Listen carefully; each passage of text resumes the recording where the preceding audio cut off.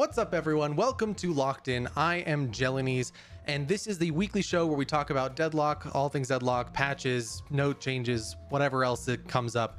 But with me, I've also got TheVikingJedi and Mangoose. Welcome, guys. Welcome. Much appreciated. Glad to have you guys here again for our second week.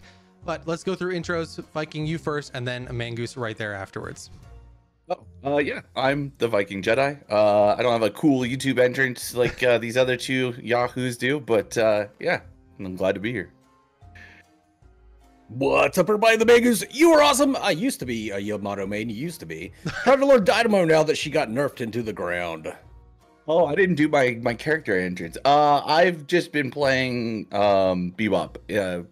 But I wanted to play him post nerf buffs. Now reverted back to some buffs, more of a buff than a nerf, but still, I don't know. I've been playing him. Toxic as shit. It's great. So let's, kind of jump right into the patch notes and kind of where things started. Starting with the ranked announcement. Mangoose, I'll kind of have you start with this, and then we'll go into Viking and myself. But generally for you guys, they added ranked in. It will be on a weekly basis. That there'll be time slots each day that you can do it, and there'll be the information will only update on a weekly basis. But Mangoose, what are your kind of thoughts? It's an interesting way to do ranked. You have to have 50 games before you go in, which I think is awesome because you don't want brand new people trying to come into ranked and mess up people's experience. But doing it on a weekly basis and then compiling all that data and then looking at who you went up against, how well they did versus how well you did. I like it in one aspect. In the other aspect, we're in a very immediate rewards sort of society right now, and not seeing how you're ranking after each game, I think is going to fuck with people's heads a little bit. But I like it. I think it's fine. It's not set in stone either. They can always change it if they want to. For sure. And they're going to have 11 different ranks too. Like, yeah. And I wonder is it like 11 different ranks in that it's really 4 different ranks with different variations of each one, or is it actually 11 different ranks? And I think I would prefer 11 different ranks, because then it could feel like your progression is more valid rather than just going like bronze 1 to bronze 2 and bronze 2 to bronze 3, and you're like, yay, I'm still in bronze, but like at least I'm going up slightly. It'll be interesting for sure. But I think you hit on the interesting note of those weekly changes or the weekly updates to your rank. And I don't know if I like it or not from my side of things, because on one hand, it doesn't feel as bad, at least for thinking about it, that I'm like, I don't immediately go down a rank if I lose a game. I go down a rank at the end of the week. And so like, I can still make up for that lost ground. But at the same time, not knowing for a whole week, if I lost 10 games, I'd be like, I hate it. I don't want to log in on Tuesday to see my rank update, because I'm going to be pissed that I'm at like bronze 4 or whatever it is, right? But Viking, where are you at with the whole ranked system? Yeah, I mean, it's definitely it's something I think Mangoose kind of hit it, like as far as we're, I guess how us gamers have kind of gotten accustomed to how we're, feeling on ranked, seeing that, the growth or the loss immediately after. I'm wondering if it'll help with any maybe toxic issues that might come through as well. The only other thing I can think of is that there's going to be probably people, if they haven't already, started making third-party sites trying to figure out what the MMR is going to be, and then they're going to have updates daily and all that stuff anyway, because you can see match histories and all that other stuff. So it might just be something that they're not doing, but eventually the community does. We'll see. To me, I don't really care at this point. The game is like super early access. I'm stoked that they're trying to see what it's going to look like, splitting the queues. There's going to be a lot of people who just want to play casually, a lot of people who are going to play ranked. The fact that it's solos only is a big win in my opinion. We're not going to have any big 5 stacks coming in and stomping on pug groups and all that stuff. So I'm excited for it. I think it'll be really cool, and I have a lot of faith in these devs so far. They do these humongous patches out of nowhere, like unexpectedly. Like, did anybody have ranked on the bingo card for this week? I don't think so. So it's pretty cool from that perspective. I'm really excited to see what they come up with and what they do, and I'll be along for the ride either way. Yeah, I'm really curious about the toxicity response of all of this, right, and what that's going to turn into. I think the final question on this topic though is, draft mode. Do we think it's going to have a draft mode going into ranked or not? And I'm 50-50. On one hand, I hope it does, but I don't expect it to either. But I'd love your guys' thoughts. I want it to. Like that obviously, I think everybody and their mother is going to say they want it to be, and the other thing too is going to be lane preference. Like if you are a solo player and you keep getting put into duo and it messes with your rank because that's not just how you're familiar with playing the game, that's going to be feels bad. So I hope that that's something they're considering. And then if that's if it doesn't go that way, then again, the toxic aspects of the, now people are playing for, rank, they're playing for it. And if you're solo laner, it locked in Bebop and they're not used to playing solo Bebop, then, and it costs you their game or, makes the game a lot harder, you're going to be really upset and flaming that person. And that already happens enough in the game as it is, let alone when rank's on the line. So I hope that they've accounted for that, but well, I guess we'll find out. Mangoose, what are your thoughts? Yeah, we definitely need some kind of, I think we definitely need some sort of draft mode if we are going to have ranked, because there's a lot of lanes. Like like we were discussing, I don't think there's any real, like there's no, you've got early game heroes, you've got late game heroes, but it really comes down to a rock, paper, scissors of who counters who in what lane. So say you have a Hayes versus Abrams. That Hayes is going to have a bad time every fucking time. If they're equally skilled, that Abrams is going to shit on that Hayes. That same Abrams, though, you put him in a lane against Dynamo, that same Abrams is going to get shit on by the Dynamo. You've got to have some way of being able to pick, ban, and counter pick. Like you never want to pick certain heroes into other heroes. It's not cool, man. Yeah, I mean, especially if you get into like some of those super long range, like Great Talon Vindicta versus two super short range, like Abrams Yamato or something like that, right? Where you're like, oh, good, I just don't get to do anything for the first 10 minutes of the game and just hope those two don't dominate the rest of the time. And when you get stuck into those random lanes, it feels awful. And so I'm hoping draft mode, either if it's not in the first initial version of ranked, that it's in the next patch version of ranked, that they're going to be like, you know what? Yeah, this is especially for ranked an important thing. Casual play, it's still pick your top 3 heroes, get shoved into wherever you get shoved in for ease of matchmaking. But I really want ranked to have a draft mode. And I think we're going to start seeing the meta really define itself once a draft mode exists, right? Once you're able to actually coordinate, group up, create compositions, the whole 9 yards. So I'm excited for that. Any final thoughts on ranked before we move on? I think this first week is going to be insane. Everybody is going to be trying it. There's not going to be, I'm assuming there's going to be just a fresh MMR for it. So I assume at bare minimum 50 players, guys with 100 plus hours are going to be playing with those guys. It's going to be chaos. It's going to be nutty. I want to say I'm going to avoid it, but I'll probably be in there messing people's MMR up. So we'll see how it goes. Did we mention that you can't have any sort of social ticks on your history before you go into ranked? Like you can't have any like chat bans or anything like that? I did not know that, but that's a great thing to add to that. Yeah, so it's 50 games, no chat bans, no report abuses, as well as one I didn't even know they were tracking that. Yeah. So basically anything negative on your account, you will not get to participate in ranked at all. So it's not even like something that you can appeal to or wait enough time. You just don't get to play, which I'm fine with. Yeah. I'm kind of looking forward to not having the confirmation game, when you're sitting at like gold 2 and you're about to go to gold 3 and you have that game that you have to win in order to progress. That's not going to be that way, at least not at first. Like we said, nothing's set in stone. Yeah. We'll have to see. Well, let's move on to the second thing, which is our lane changes. I mean, the lane changes were massive this patch. A lot of them were like exactly what Viking asked for, to the point that it was almost like, Yoshi, are you watching this? Because like some of them were weirdly pointed. But generally these changes, right? The Guardians moved back. The Troopers do less damage to Guardians early. The Guardians do more damage throughout the course of a game. The Troopers' soul changes. Instead of changing at 10 minutes, it changes at 8 minutes now. Like, I mean, massive stuff. And first off, rest in pieces, the tip of the week from last week, which was sliding down the stairs, which like, again, felt weirdly pointed. But what are you guys' thoughts on the lane changes specifically so far? Mangoose, we'll start with you. I like the intent behind it. I hate the result. Oh, okay. We've been bitching all week. Everybody that I know that plays has been bitching all week that it seems like now it doesn't matter how well you do in your lane. As soon as one of your lanes goes down, it's over.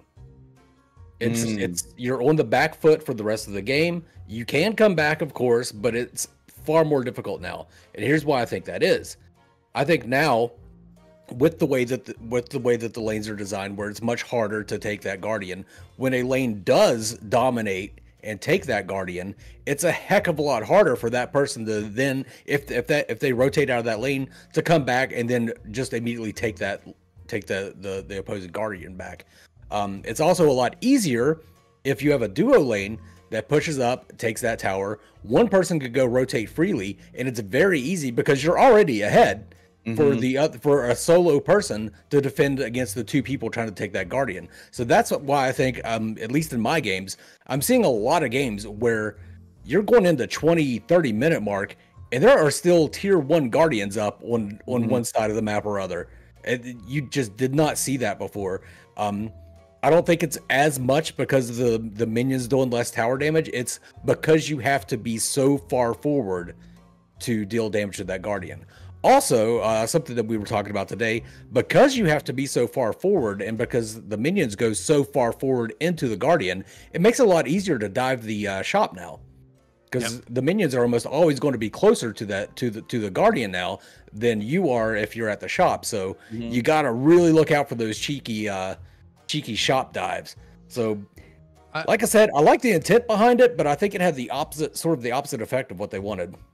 Admittedly, when you started on that, I was firmly against you. That I was like, no, they're like, I completely disagree. It's a good change, right? And then halfway through your like statement, I was like, he's right about all of this, huh? Like maybe I am not as against this as I thought I was, right? Like it's one of those things. And the thing that really turned me to your side on this is that you'll hit 30-45 minute games where a tier 1 is still standing. Because we had that game last night, and thinking about it, it's not the only game that I've had like this, where my purple T1 was still up 45 minutes at the end of the game, and every time they tried to take it, they couldn't.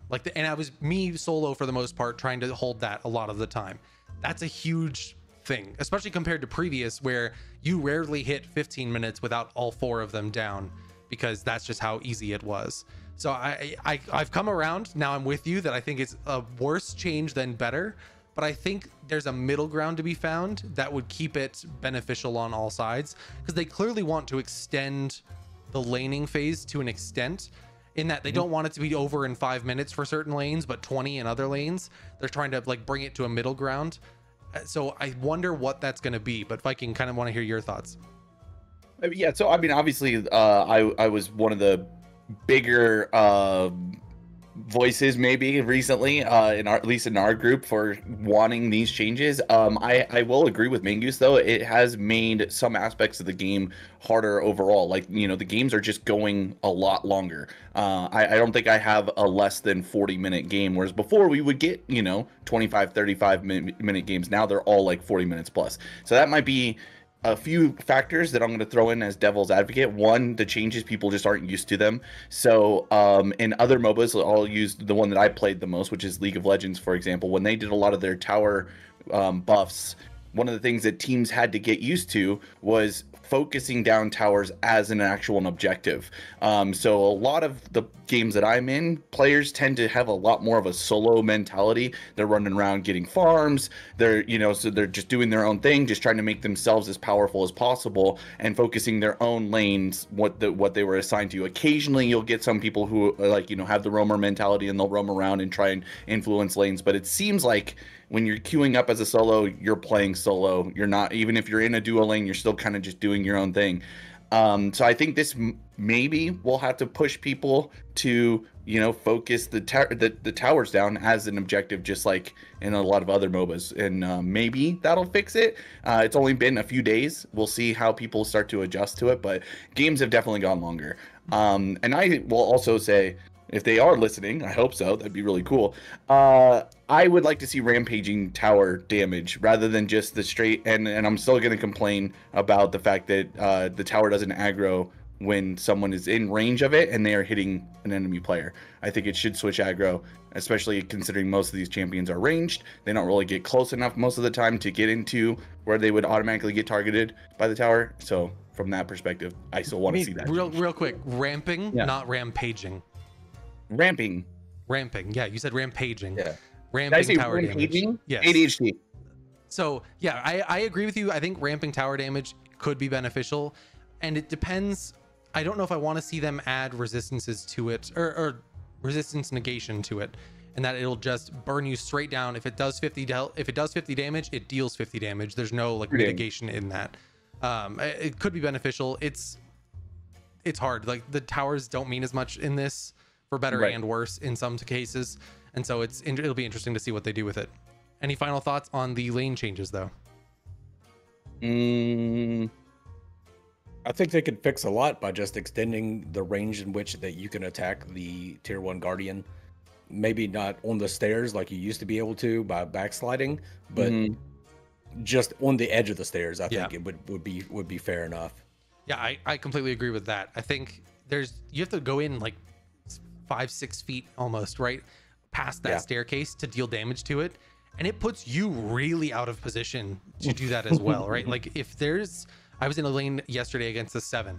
All 7 had to do was wait for me to get into that range to try and deal damage to the T1, put a stun on me, and he goes, great, what are you gonna do? Because you can't get back fast enough now to survive. I could get basically to the staircase of my T1, and he would then kill me, even though I'm using everything I have to try and get over there and get away from him. It didn't quite matter because that distance is just so long now. So it'll be interesting to see what they do.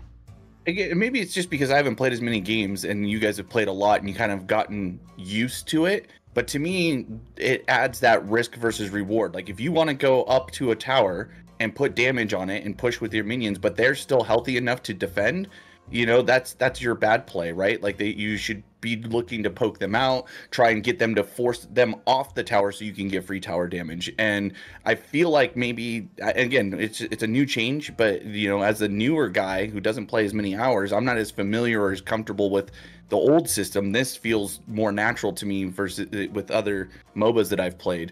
You know, like you're not normally going to just go up and free hit on a tower when the enemy champion is right in your face. Like it just doesn't happen in other MOBAs. Whereas it felt like before, if I was there, they didn't care. They just came up and hit the tower anyway. They didn't give a crap about you. In fact, they're gonna dive on top of you because they're stronger than you anyway, or whatever. So it's like now you have to really think about it. Like, do we really want to coordinate and dive on this and make it a, you know, that risk versus reward? And so I'm all for it still. But again, maybe that's just me being relatively newer still and not as many hours as you guys, so it doesn't feel as I think it definitely is riskier, and I don't think that that's necessarily a bad thing. I think the level of risk was put too far over the edge is the biggest thing. I mean, games are going way longer, which is not, in my opinion, a good thing. I can't, like, and I have lots of free time, but I get like exhausted sometimes, like playing some of these games that go 45 minutes upwards of almost an hour. Like, you know, I was thinking, oh, maybe I'll play 2 or 3 games with the guys. Now I'm like, oh, dude, that one game was enough. If I have to do that again, like that's going to be really rough. Like it's just so I think that's counterproductive. So yes, they do need to find something else. While again, I'm more for the changes than I am against them. The game times need to be considered, and they need to find another thing around it, and I think they will. Yeah, not worried about it in the slightest. But let's move on to the next big thing that changed, which was camp timers and the breakables being changed as well. Real quick, the camp timers changed with the tier 1 camps, or the light camps, were changed to spawn at 2 minutes into the game rather than 3 minutes. The tier 2s are at 5 minutes rather than 7 minutes, and the tier 3s are at 8 minutes rather than 7 minutes.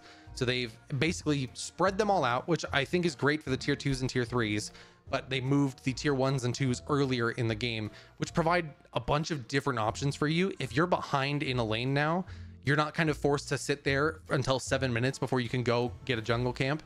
Now at 5 minutes, you can get a jungle camp, come back and defend, get a jungle camp, come back and defend, and do a lot more with that. But Mangoose, what are your thoughts so far on that change?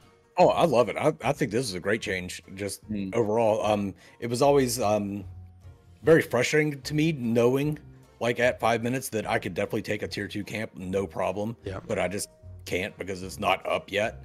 It was the kind of pissed me off a little bit. I think it contributes to the problem I was talking about with one lane snowballing over another lane, but that's a skill issue, a skill and knowledge issue, not a game mechanic issue. When you have one lane where one of the laners, you push out to midway, one of the laners sneaks out, takes a tier at 5 minutes, takes a tier 2 camp, comes back. They keep doing that. They get stronger and stronger, and you eventually overwhelm that lane. So I really like this change. I think it's great. It was always weird to me that tier 2 and tier 3 camps spawned at the same time anyway. Yeah, it did seem a little like condensed, and you saw the whole mini map light up with all the tier 2s and 3s that popped up at the same time. Viking, what about you? I don't have a whole lot to add to this because again, I haven't got like muscle memory of knowing to. I mean, Mangoose would literally call out, be like, "Okay, it's 7 minutes. Go do camps," and I'm like, "Oh shoot, okay." So I had no idea anyway. So this is all just fine for me. And you and I laning today, like you're just like, "Oh, I'm gonna go do the camp," and I was like, "I didn't even know it was there." So you have fun with that. So yeah, no, for me, I agree with Mangoose in a sense that it's one of those things that as a new player, we got to get on the ball and start skilling up on how the map works. To me, that's one of the things, like the floor versus ceiling for new players is the map is a big part of it. There's so much going on the map, so many little things. I constantly find myself behind on souls, and it's because I'm not paying attention enough to camp timers, and everybody else is. So they're just farming like that, and I'm just standing around like, okay, I guess I'll just go to blue lane and sit here for like 3 minutes while I wait for a wave to come up to me, and then a laner comes up, takes all my farm before I can do anything to it, and so I just sit there and throw bombs and punch them. It's fine. I mean, I think it's going to ease the barrier of entry to an extent on the jungle understanding, because it's not 3/4 of the map lighting up at the same moment comparatively. Now it's actually staggered, and it creates this degree of separation as well, in that, great, the easy ones spawn first, and the middle ones spawn second, and the hard ones spawn third, right? Like that kind of stuff. The other change that happened alongside this was the breakables.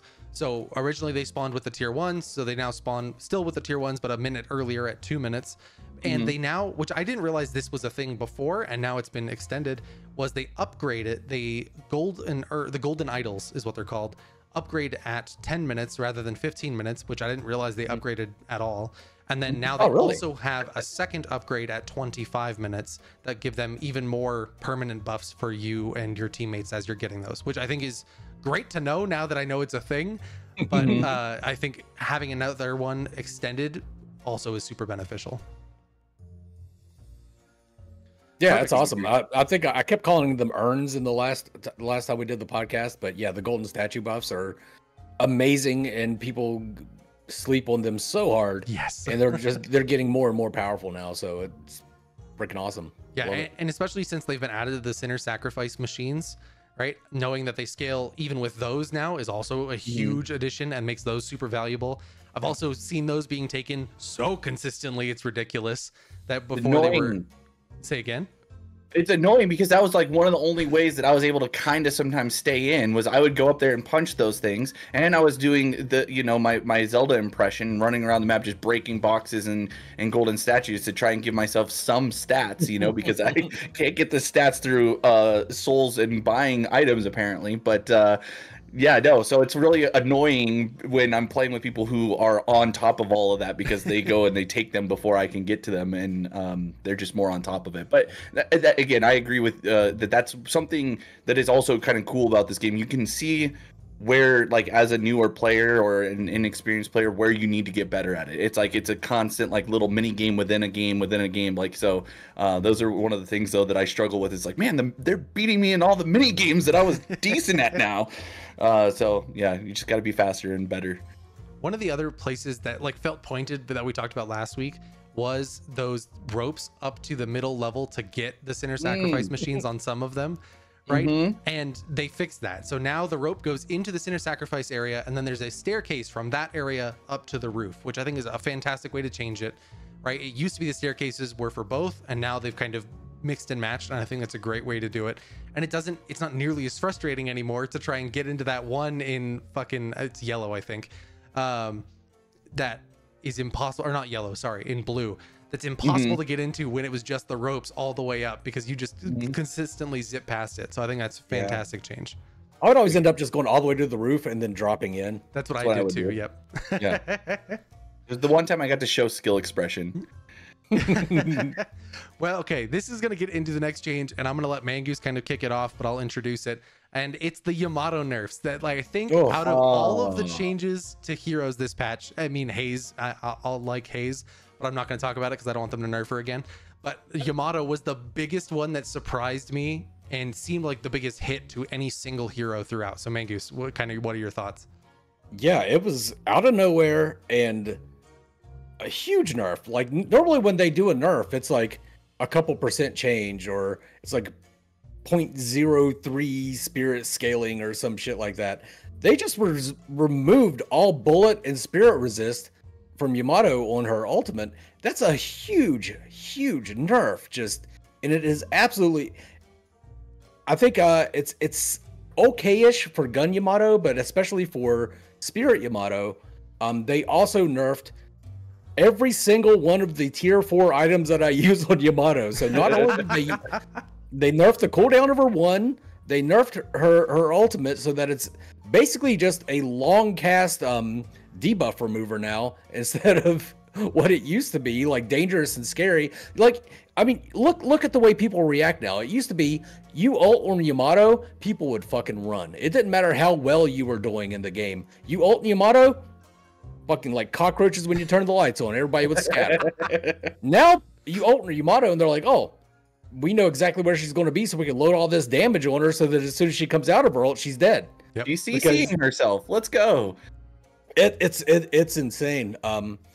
Yeah, there's just Mystic Reverb got nerfed, Escalating Exposure got nerfed, and Refresher got nerfed, and Torment Pulse got nerfed. That's another big part of my build for her. They kind of reverted those nerfs on Torment Pulse, but they also nerfed the Spirit scaling on it a little bit. But god dang, man, they eviscerated Spirit Yamato, and I'm not sure why. I think what I would love to see as a result of this is that two things. One, she can't go below a certain health threshold while she's in her ultimate. She takes full damage, but she can't go below 150. And maybe one of the upgrades is that adds another 100 health, so it's 250 by late game. Great. So she has a 250 health minimum rather than 1 HP. And the other thing is that she heals a portion of the damage she dealt while in her ultimate. That way, at the end of it, she gets this burst of healing. So it's not just, oh, look, she has a dot on her while she's in her ultimate. Congrats, she's dead, right? Like, that's just it. Right. And I think with those two things, you bring it so that she can still take a lot of damage in her ultimate. And if she's not effective while she's in her ultimate, she gets punished for it afterwards. But if she is effective, she has some kind of like benefits that she gains after the fact too. I like that idea. Getting a burst of health based on how much damage you dealt during your ultimate. I think that would be great. It'd be something at least to help her out, right? Like that's really what she needs. I mean, dual lanes is another place that we can talk about with the patch. Dynamo and Ivy, we talked about again last week. Again, felt very pointed. Dynamo and Ivy now have a dual lane preference when they're being picked. It's not something you can choose. It's something that the heroes just have natively on them. And I think that's an interesting way to do it based on they don't have a draft mode yet. They don't have lane selection yet. And I wonder if this is kind of that like middle ground step before that gets implemented. But I'd love to hear your thoughts on it, Viking. I mean, I'm huge for it because that I think that gives, again, if you're picking those two champions, at least then you know like there's a high chance that you're going into dual lane, and that just gives you more agency as a player and before you go into draft. So if you put those on your choices, just be expecting to go into dual lane and know how to play the role as a duo. I mean, I think it's just the band-aid for the overall problem, which I think they're going to maybe start addressing, and this is the step in that direction. Because I think I would dislike it if that's just how they do it overall, that they continue to just put what they deem as the heroes that should be in each lane versus allowing us as players to innovate and try and figure that out for ourselves. So I would rather they just put the power in our hands and let us pick what we prefer, whether that's duo or whatever. And if they still want to like have that as like a soft thing. Okay, so if you prefer to do duo and you're an Ivy main, then you have a really good chance of getting duo rather than, screw your prio, you're going to solo lane anyway. That's fine with me too. Like that, I can lean more into that, but I think they would benefit from allowing people to pick their preferred solo versus duo, and eventually even getting to the point where you're picking the color of your lane, but at least solo duo. And Mangoose, I know you've been playing a ton of Dynamo recently. Have you been always put into the duo lane, or have you gotten any single lane Dynamo at all? Hell no. It's still a crapshoot. Okay. So it's still, like when I queue by myself, it seems to be about 50-50 whether I get duo or solo when I'm with Dynamo. All right, that's not bad. I'm fine with that because I don't like this fucking change, because I like to play solo Dynamo and I like to play solo Ivy. I don't want to play with a duo on either of those characters. I think the interesting thing, especially with the Ivy, is that tournament Ivy build with her kudzu bomb has taken such prominence that like support Ivy has kind of gone out the window to an extent, and it's just full tilt damage Ivy all the time. And then they're like, oh, by the way, now she's in a duo lane all the time, or higher preference of all of the lanes is duo, which just, it seemed late, right? Like this change seemed to me like it could have happened weeks ago and would have been fine. Now that players are starting to get used to solo playing the more like utility support, quote unquote, heroes in lanes, solo lanes, they do it just felt odd. Yeah. Now, I mean, when you're talking about like support heroes, I don't think anybody's a support until you're about 6-7k souls. I agree. Until then, everybody's just what they are. They're like I discussed earlier, there are some sort of rock paper scissors counter picks that go along with that, but nobody's truly a support until they have enough souls to actually build into a support. I think everybody starting out in lane has basically the same items to allow them to farm a little effectively. So I don't know. It's whatever. I don't like that thing. However, but like I said, it hasn't really affected me. I've been solo Dynamo I don't know how many times now. Perfect. Well, I mean, another change that happened in the patch is the urn changes, which I vehemently am against. Mainly the one specific one, which is that, and they tried this before, you're now revealed no matter what while you're carrying the urn, which I think has actually de-incentivized the urn being taken in a lot more of the games that I've played. It seems to sit and do nothing for a huge portion of matches, and then maybe like 2 will go off back to back, and then it just sits and does nothing for another 20 minutes of the game. And I think it's because that reveal means that the whole enemy team can watch where you are, collapse on you midway, collapse on you at the end, right? And there's no sense of like me doing something while the enemy team is busy, because it's really easy to just disengage whatever I'm doing and head straight to where the urn is. Especially now, it gives 15% more souls. It gives a permanent buff like the golden idols to your entire team, right? Like the value went sky high in the urn, and then they made it so it's significantly harder to take and deliver to the end section. Viking, what do you kind of feel about the urn changes? And again, this might just be because of my lack of game time compared to you guys. I'm up to like 45 hours, I think, now. To me, I just thought of it as a neutral objective that they want people grouping and fighting over versus just giving away. That's how I took the changes. And I could be off base. I don't obviously know what was their intention behind it, but that's how I viewed it when I was reading it. I was like, oh, this is like, in League of Legends fighting over dragon, or, in any other game where you're supposed to kind of get together and have a team fight, or, we're too weak as a team to fight over this. They can take it. So that's kind of how I was viewing it. The only thing I could think of as a happy medium would be maybe to have it where it's not, you're constantly invisible, but it's on like a, like on a ticker. So you're visible for like a second, then you go invisible again, invisible for a second, go invisible again, something like that. So that way you can kind of, move around a little bit, not make it as obvious. But again, I kind of think of it more of like, this is a team fight go button that somebody activated. So either we know what they're trying to do, we can see where that person is, we have to be prepared that it's going to be a fight for it, or maybe that person's going to try and do some sneaky stuff and just take it in on a solo mission, and they use that opportunity to push another lane while that one person is obviously going over there. I don't know. I think there's opportunities for more play style. And maybe we'll see how it shakes out as people get more used to it, because it's a big change from what I can understand. It's not that big to me because I haven't played enough for it to be like, oh my gosh, this is so crazy. But that's how when I read it, I was like, oh, they just want something that we all fight over again. They want one more thing on the map that's not just pushing lanes that we all go to, that's not mid boss. You know what I mean? And we do, which I think is kind of cool. I don't know if it'll work the way they want it to, if that's their intention, but I think it's cool.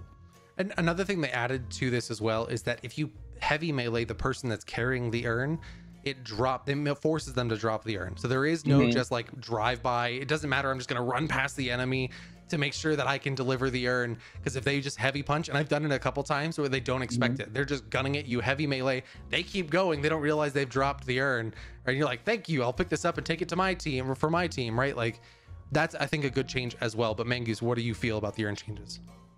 I really like the changes personally. I like that they make the carrier visible. I think if they were, what was happening was people would take the urn and just go back to their base with it. And then you have a situation where both teams are sitting around with their thumbs up their asses waiting for this person to come in with the urn, and it just never happens. With it visible, you can't do that anymore. If they're doing that strategy, and I think that's a dipshit strategy. I don't think it's good. It's healthy for the game. I think if they were to make them invisible again, then there should be a point in the map where you can't run with the urn. Like, you can't go past the crawlers with the urn or something like that. And what you do, it just auto drops. You're confined to like an area while you're carrying it. I think that's a good change too. As far as the punching goes, say again. As far as the punching goes, punching the urn carrier, immediately the very first game that I was in, there was a Shiv had the urn, was running it. Our Mirage hid inside the juke chamber, and when Shiv ran past it, he punched him. It was one of the funniest fucking things I've ever seen in the game, because you can almost see the surprise on the animated Shiv's face. Like, you can see the player's surprise. Like, holy shit, what the hell just happened? It's such a good change. Like, it gives some kind of counterplay to the urn that doesn't, because it feels like, yes, you can sit there and you can try and like burst the guy down before he delivers the urn. But 9 times out of 10, if someone was just standing on the delivery point, they're going to get it. Yeah, you may pick up those straggle souls, but the majority of them come from the drop, or the dunk. I'm going to start calling it urn dunk. The dunk of urn. And so it was beneficial there. Now, being able to be like, wait around the corner and just hold a melee for him, super cool. A big fan of that. I would be okay with like the UAV idea of that it sends out like pulses, eventually giving vision. Right. And admittedly, part of the reason I hate it is because I was the haze that built all my sprint speed, hit invis, and then grabbed the urn and just invised across the entire map to deliver that thing. Right. That's what's most frustrating, is I can't do my invis runs anymore. But I think it'll be interesting to see what happens. Like I said, they did this change before where they made it visible for everybody, then invisible, then it was invisible, they made it visible, then they reverted that the next patch right afterwards. So we'll see if this one sticks this time around. Mid-boss, you mentioned objectives earlier. Mid-boss got some better scaling in this patch as well, which I think is beneficial, in that mid-boss, when you get it, it affects your minions, it gives them more health, more damage, and they go down the lanes and do things with it. Now it's going to increase the health and damage they get for the number of mid-bosses taken, up to 3 mid-bosses. And I think it's a good change. It makes the late game feel more impactful. When you're getting that late game objective, it's definitely going to do something for you. And I've seen mid-boss takes, just the minions alone, have a huge impact on the map, even without the heroes being able to push down from there too. But Mangoose, where are you at with the mid-boss changes? I think it's great. I think one of the problems that I have with Deadlock is it has sort of the overprime problem, which is that minions just don't matter that much. Of course, if you leave them alone, they'll take objectives, but you have to leave them alone for a long time. And out of the what I have, like 600-700 hours of Deadlock now, I've only seen one game where the minions won. That's very rare in a MOBA. Usually you have a few games where the base dies the minions. I've only seen that happen once in Deadlock, and that speaks volumes to how effective the minions are at pushing the patrons. And this will make them a little bit beefier and a little bit more damage. Overall, great change. Also, mid-boss having health regen now is great, because used to be, you get mid boss down to like a quarter, and then they fight you off of it. Then they come back to a quarter health mid boss, and it's just really easy to take. Now it'll actually, regen some health up, so it won't be that easy to do. Do you really have 600 or 700 hours? I think so. Oh my gosh. And I'll throw in an extra tip of the week, locked in tip of the week for the minions. If their minions are halfway across the map already, so they're on your side of the map, if the two waves are meeting each other, all you have to do is kill one minion, and it'll take a walker and the tier 3 guardians by itself when it pushes, assuming it's not intervened with, which that's the real caveat on it, right? But if they're letting one of the outer lanes just sit and you take one minion, your minions will push and take the two objectives by themselves, which can be beneficial. But again, it's really easy to just run over there, clear the minions out, and move on with your life. But so Mangoose, how many hours do you actually have? 544. Sheesh. But Viking, That's what crazy. What are your thoughts on the mid boss changes and the minions and the whole nine? I have not experienced enough of it to notice a meaningful difference. Just from a MOBA standpoint, I love it when objectives are important, are powerful, are things that are worth fighting over, or are going to be a comeback mechanic. Like, if you get in there and you're behind and you manage to get like a crazy 7 ult with a crazy dynamo ult, and you get the mid boss now, and it gives you the opportunity to either get back in the game or maybe even outright win it, depending on how late it is. I think that's awesome, and I think it's always healthy for a MOBA to have really impactful, important, neutral objectives that force team fights or force meaningful decisions. A lot of what we all enjoy about MOBAs typically is that it's not just a run in and play the game. You have to think about stuff a little bit. You have to kind of use your brain a little bit, and if you have a brain off and you're playing the game, you might not be as successful as you and your teammates want you to be. So from that perspective, I think it's always good to have meaningful, powerful, neutral buffs that people want to go for. Yeah. I think the last big change I want to talk about from the patch is a relatively minor one, in terms of it's not something you're going to notice super easily, but if you have played other games in the past, that'll be big, is input buffering.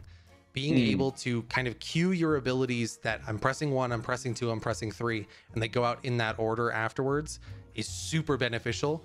And it's not something I've felt a ton of, but in the moments where I have felt that I'm pressing the ability and it's not going off, but now it is, have been hugely beneficial for me.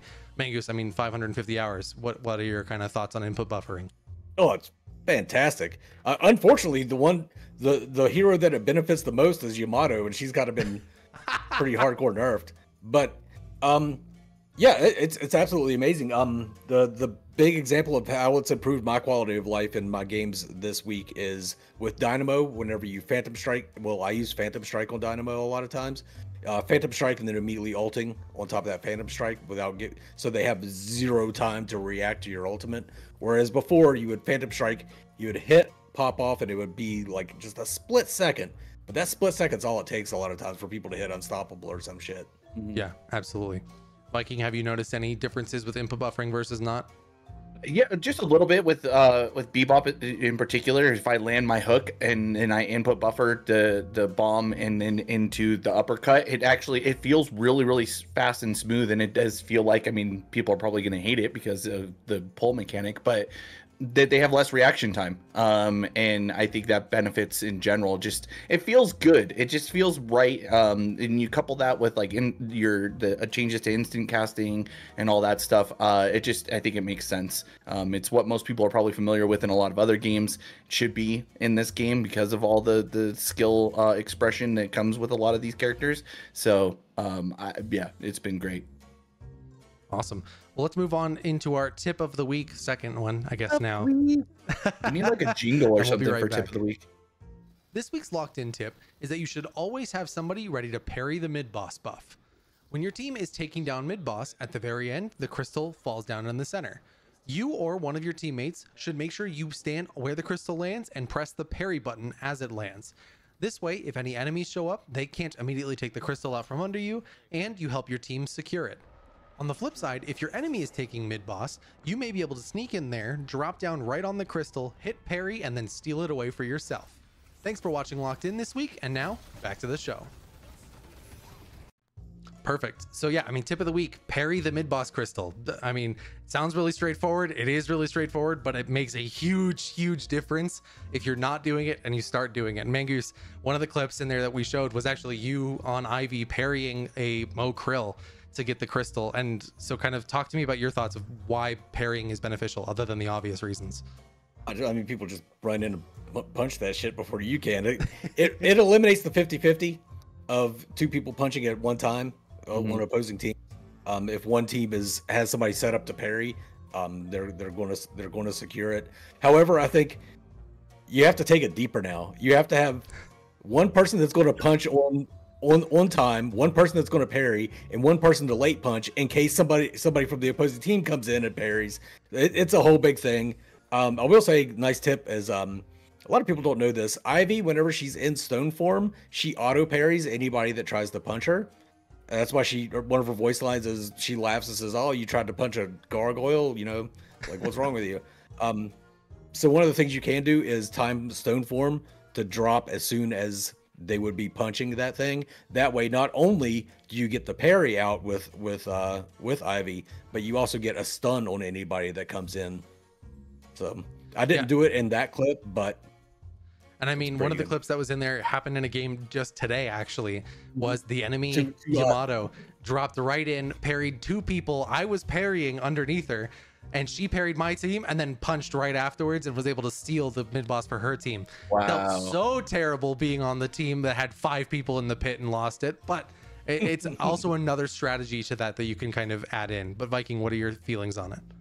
I mean, I bet that Yamato felt like a god, to be honest. Again, I'm a league enjoyer. I watch a lot of pro league, and one of the things one of the coolest things to happen is a 50-50 smite, where one of the enemies comes in, and they win the smite war, and it can change the tide. Sometimes it doesn't matter. The game was already, won before that, but it's a feel good moment. Like, I bet again that Yamato probably felt like a freaking god. Not only did they come in there and outplay the outplay, like Mangoose was just describing, but then got the mid boss buff for their team anyway, which is so cool. Like I hope everybody was glazing that guy. I know that term. There you go. 40 years old. Gotcha.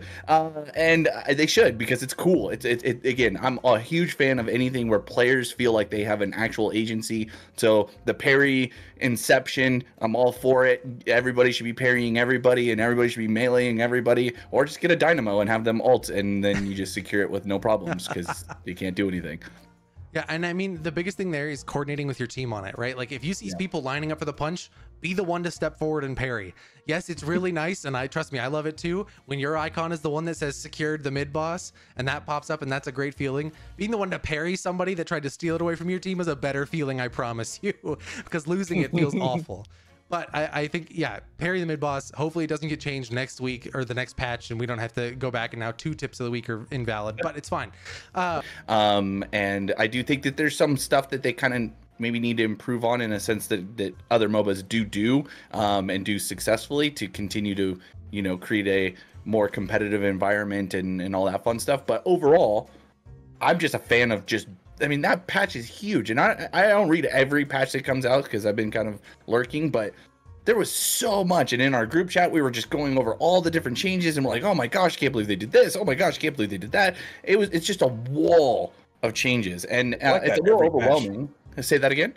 It's like that every patch. It's a little overwhelming, but at the same time, I'm a big fan of it. I just think it's really cool. I'm super excited to see what ranked does for everybody. I can't wait to be whatever their lowest rank is, but it should be fun. I'm excited. I'm just excited about the game. I'm excited that it exists. I want to see more of it, and I can't wait till they start doing, more sponsored tournaments and all that stuff, especially now that ranked is coming along. You'll start to see some of these amazing players probably showing off a little bit more. I kind of hope that they do something with the where we can watch the watch section, to be able to watch some of the really high ranked games, so that we can see what they're doing. Maybe even on this show we do a breakdown of some of the top games and stuff like that of the week. I think that would be super fun. I'm just excited for it. I just think it's gonna be so badass. Yeah, I can't wait. Mangoose, what about you? What are your final thoughts? I think I'm going to start calling my final thoughts reasons I like Deadlock. This is something that Jedi said earlier that reminded me. You were talking about the mini game of farming and stuff like that. Yeah. It's something Day 9, who you guys know is my favorite streamer, he brought up when he was talking about Deadlock, is that Deadlock is a series of mini games that tie into a macro game. Mm-hmm. Just movement. Having to jump after you dash, like waiting for your stamina bar to turn blue to get that dash jump, that's a little mini game. Knowing when to rotate for the camps, that's a little mini game. Setting yourself up so that your ability hits every minion in that camp, another little mini game. It's just the Deadlock is just an entire series of little mini games that you can get proficient with, and you can focus on getting. Like, I'm going to focus on getting camps at the correct times this match. And then you focus that enough. Once you got it down, you move on to, I'm going to focus on better movement now. And if you keep doing that in incremental steps, you will get better and better at the game. Even if you're a 44-year-old broken veteran with brain injuries like me, you can still get pretty decent at Deadlock. I wouldn't say good, but I'm decent. No, I completely agree. And I think they give you the tools too to know or practice those things when you want to practice them too, even outside of just a match, right? You've got the sandbox, you've got the private matches, you've got all of those things that you can practice and do that with. And I think that's super beneficial in and of itself. One thing that I'll say, my final thought is that on the patch is that I love that every patch, almost every single hero, if not every single hero, gets a tweak of some kind, right? Out of the, I think it's 22 heroes now, it's either 22 or 23, right? 20 out of 23 of them get a change, and even then sometimes it is all of them getting a change, and they're not little onesie twosie changes. Like this one, they had almost a wall for each and every single hero, and it was just like, okay, everybody's getting changed. Like they are flipping it on its head to an extent for the number of changes that people were getting, and I think that's just a super great thing to see. It shows that they're super active and they care about what's going on with every hero, not just some of the problem children here and there. I just have to say something really quick because I just saw it again. And it's that Yamato clip. And after Yamato gets in there, Perry steals it, gets killed. There's one of the players, I don't know which champion it is, just kind of like stands and looks around like, what the heck just happened? I love it. It's just like, I can feel myself in that game. I can feel all of the emotions of everybody who experienced that moment. And I just love that clip. That's such a good clip. I'm pretty sure the one that was standing there looking around was me on Infernus, because I was like, what the hell? There are 5 of us in here. How did we not get this? No, amazing play by her. And afterwards, it doesn't show because the UI is turned off, but she threw a smiley face into the chat, because why wouldn't you at that point? Yeah, perfect. No, so good. Amazing. Well, guys, that's going to be the end of this week's Locked In. This is the second one. Appreciate it. And yeah, we'll see you all next week.